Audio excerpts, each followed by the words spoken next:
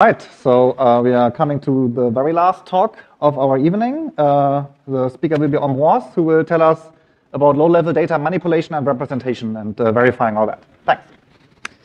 Thanks for the introduction. So I'm going to talk about Dargent, a civil bullet for verified data layout refinement. And it is a joint work with Zilin, Chen, O'Connor, Gabriele, Keller, Craig McLaughlin, Vincent Jackson, and Christine Rizkallah, who is here in the room as well. So when you want to develop high insurance systems, on the verification side, what you need is to reason about algebraic data types and mathematical functions, because it's much simpler than what happens on the implementation side, where you may need to, for example, to have the data which are stored following a custom layout at a bit level precision.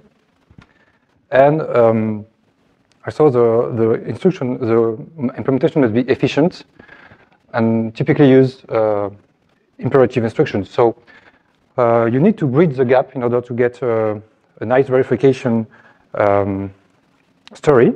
And so what I'm going to talk in this here is about the link between the algebraic data type that you reasoned about and the bits and bytes that you have to store in memory according to a specific layout. And for relating the implementation and the mathematical specification, so there is a bunch of related work already, and I'm going to focus on Cogent because it comes with a certifying compiler which allows to have this refinement. So let me start with a brief introduction to Cogent. So it's a programming language which comes with a certifying compiler. So I'm going to explain what that means for building verified low-level systems. So on the verification side, it's nice because it's a purely functional programming language. It comes with uniqueness types, which allows for to get rid of garbage collection and allow for destructive updates in memory. And so it's also suitable for low-level implementing low-level systems thanks to these efficient features. And it comes also with C4 function interface, so you can plug it into existing code base. The main point of Cogent is that it has a certifying compiler that produces out of Cogent program, so a C program, but also a pure HL functional specification, which is ideal for low-effort reasoning. And it also produces usable proof of refinement between the C code and the functional specification. And this refinement proof implies memory safety and absence of undefined behavior. Now this is nice, but this only talks about the code, but with this you cannot really specify how the data types are laid out in memory. So it would be nice if we could just provide a specification or how this type should be, how the Cogent type should be laid out in memory, and then the compiler would take care of this for us, and we just remain at the abstract level when reasoning or when implementing Cogent programs. And this is our extension Dargent. So it's a data layout specification language in which you can specify the specific layouts for your types. And it comes with formal guarantees. And so the goal is to be able to represent these algebraic types after compilation as according to the memory layouts, down to the bit level. So schematically, this is how it works. So you start with a Cogent program which manipulates your algebraic data types. Then you can provide a layout, a Dargent specification, which is some format for the data to be stored in memory. And then the compiler will exploit this to produce a C program that will directly manipulate the data according to this layout. So for example, this is, for example, very useful when you want to communicate with devices because they require a specific format, or if you want to implement protocols. And also the main point again is to keep the strong formal guarantees So it will also come with some formal usable proofs. So how does compilation work with Dargent? Let's say we have a cogent type here with so this is a record type with field A. And so this, if we do not use Dargent, then this is compiled directly to a C structure with which directly reflects the cogent type. And record operation on this type are going to be compiled directly to C operation on this structure. Now, if we have Dargent, this type is going to be compiled to just a raw data array, and updating and getting a field are going to be compiled to calls to getters and setters, which are special operation function generated by the compiler, which follows the specification that you provide with Dargent, and it allows you to keep working with algebraic data type in Cogent.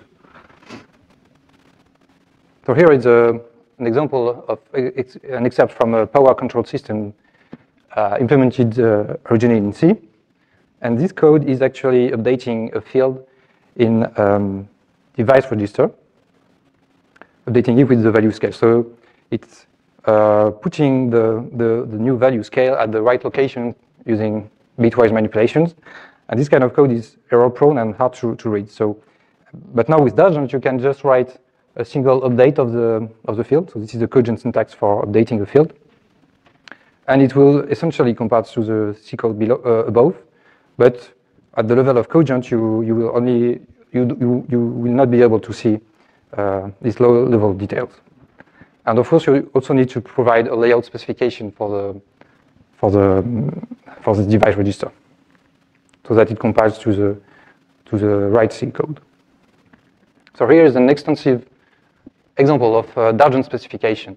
So on the left, you have a Cogent type, and on the right, a layout that could be applied to this type, and below, a graphical representation of the layout. In this type, you have three fields. The first one is an inline record with two subfields, X and Y. We have a pointer type, and we have a variant type with two constructors, X and Y, each with its own argument. And now the layout must specify the sub-layout for each of these fields. So here we have the layout for the inline record, and here we have the layout for the variant, and here for the pointer. Now, in the layout, you have to specify the size of each component, and they have to match the type. So for example, here we have U32, U16, U8, which are unsigned integers on various bit size. And in the layout, you have to provide a matching size. So for example, for U32, it's going to be 4 bytes, or for a Boolean, it's going to be just 1 bit.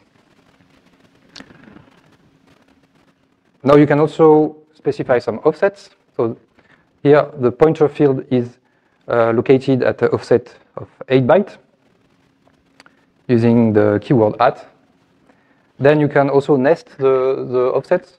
So all the variant layout here is offsetted by 5 bytes. So it starts here. And for each constructor is also, the argument of each constructor is also offsetted by 1 byte. So this is why the layout for the argument of X and Y are offsetted here, compared to with respect to the 5 byte offset.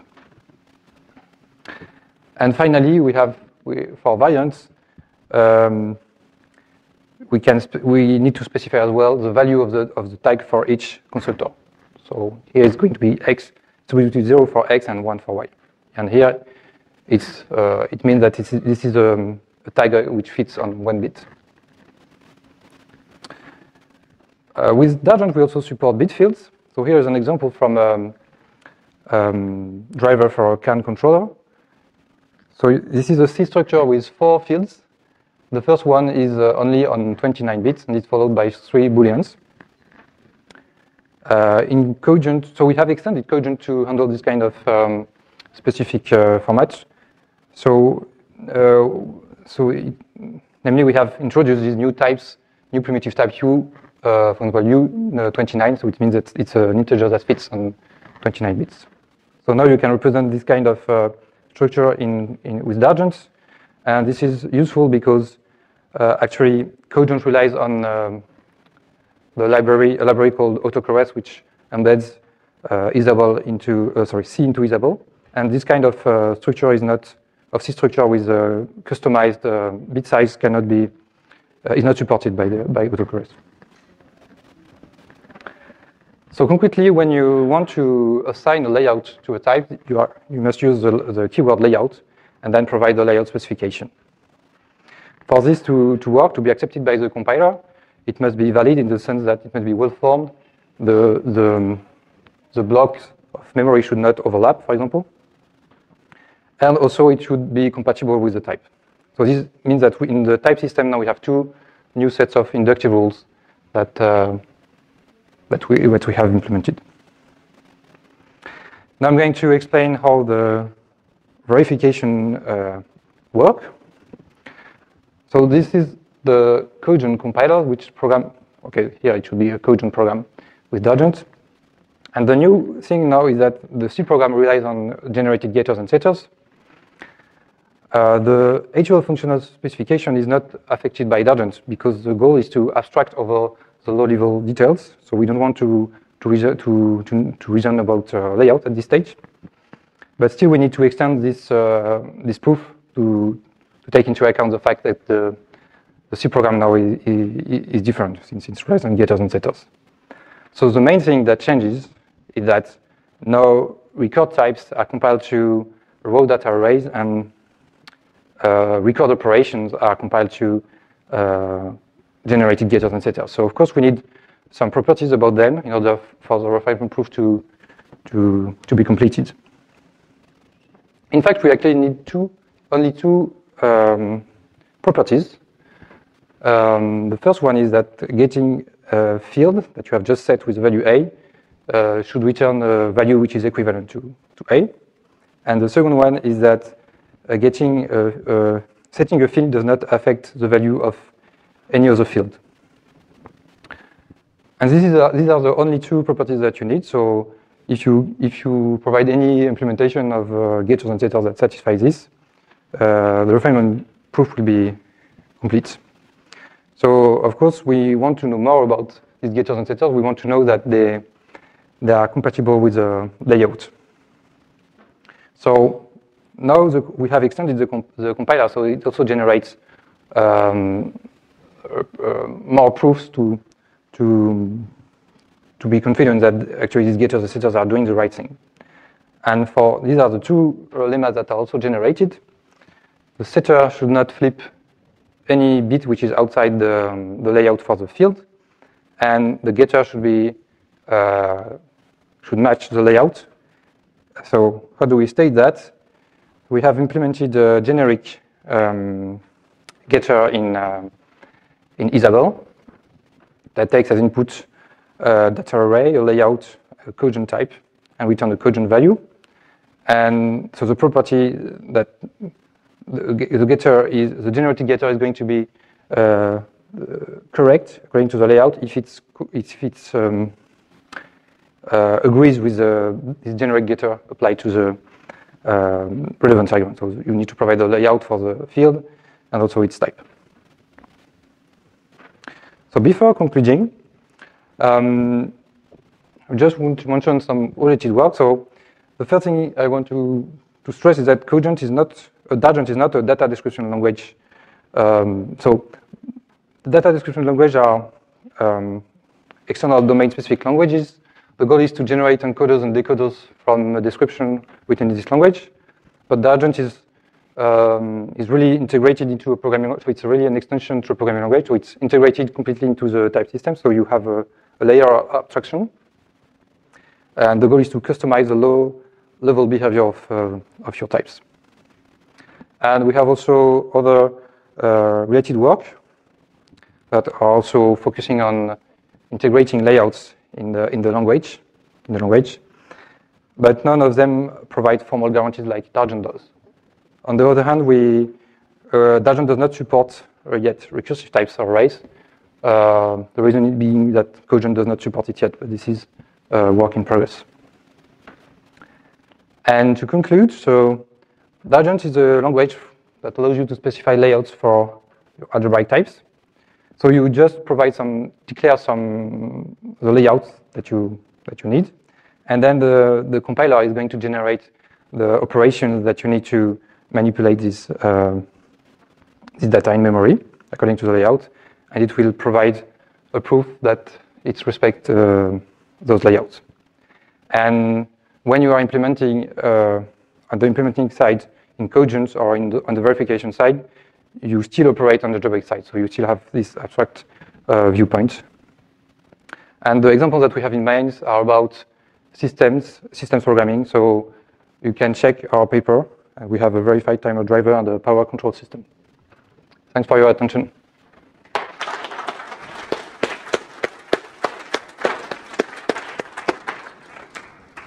Yes, thanks a lot, Ambroise. We do have questions.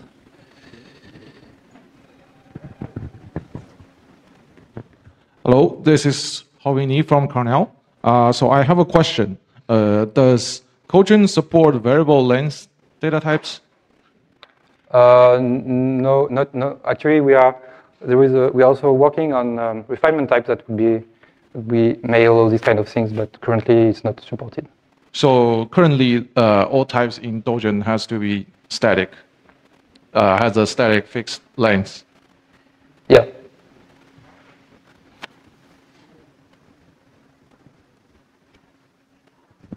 Any other questions? We have a lot of time for questions. Hi, Dmitry. Sorry, Dmitry Treitel from the University of Copenhagen.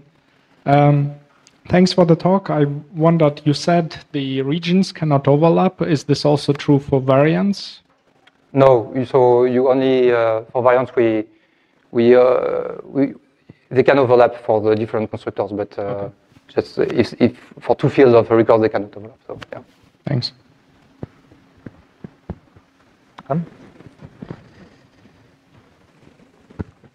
Adam Chapala, MIT. So there's been past work that does verified compilation with linking with data structure implementations in the target language that are proved in various ways. Well, what were the main surprises that came up with your take on that sort of thing, where you were generating these particular struct getters and setters? Sorry, can you repeat the question? Yeah, there has been past work that does verified compilation that links with data structure implementations in the target language that have been verified. I was just wondering, what was the main delta in terms of the key challenges of this work compared to examples like that have come before? So here we not only verify that the getters and setters are correct with respect to the layout, we also provide, so Cogent have this refinement proof from the C code to the high-level specification. And so with Dargent, we also extend this proof, so we have high-level, we still have a high-level specification of the overall code, not only of the getters and setters. Got it. Maybe we can talk offline about similarities of that last part with other projects too. Oh, yeah, sure. Would be interesting.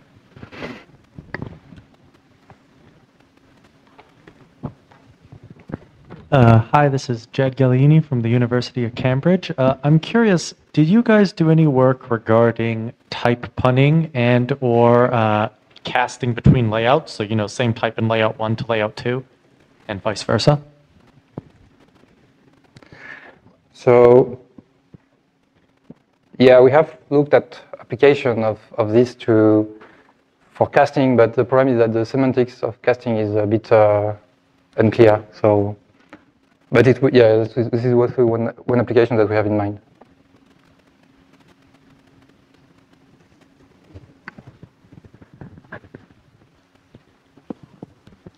Hi, Stéphane Mounier from University of Montreal. I saw your pointer doesn't have any size. Have you looked at stealing bits from? Yes, it's because here we assume the 64 bits architecture, so the pointer but it's configurable, so you can change the architecture, and it could be 32 bits. I was thinking of stealing bits. Sorry? Stealing bits for for example, for variants that contain a pointer, where you can use some of the lower bits that are, because of, for alignment purposes, you have some zeros.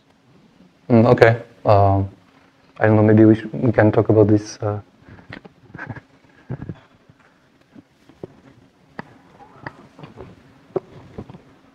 Zhong Shao from Yale University. So when you support nested records, and what kind of getter setter you generate? Do you allow you to get, if you have a nested record, one element will be another record or another tuple? Do you get a pointer to that tuple, or do you support that kind of getter? So if it's a nested getter, then the getter that we generate, you will generate the whole nested structure. So this is also some future work that we are considering to be able to access individual subfields without reconstructing the nested structure. So you generate all kinds of get, the record, and also the element. Yeah. It's because in Cogent, if you want to get a nested field, you need first to get the field. There is no primitive nested access to a record. So this is also why we did this way.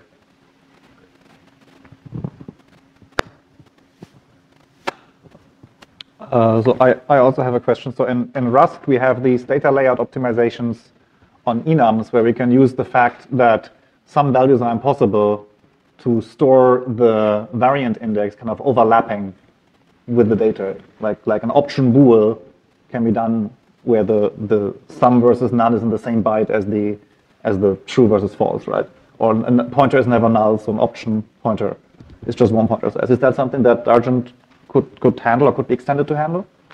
So yeah, I think it would be nice to have it, but it's really like a kind of advanced feature in the sense that it would be, for the verification story, it was going to be difficult to handle. So we would like to first look at arrays, extending with arrays and recursive types before handling these kind of optimizations. Okay, well then, let's thank our speaker again.